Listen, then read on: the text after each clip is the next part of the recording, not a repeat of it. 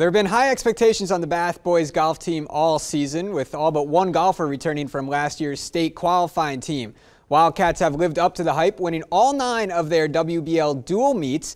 Today, Doug Davis's team looking to add the WBL tournament title to that resume. So we're teeing it up this morning from Willow Bend Country Club in Van Wert.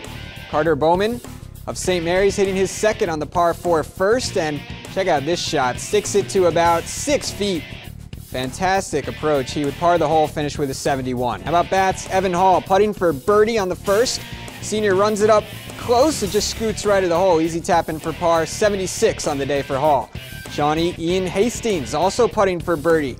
The entire group was on in regulation this one. He would tap in that for par. How about Kenton's Britton Hensel? His birdie attempt, that's true, in the bottom of the cup. Finished with a 69, the medalist of the tournament.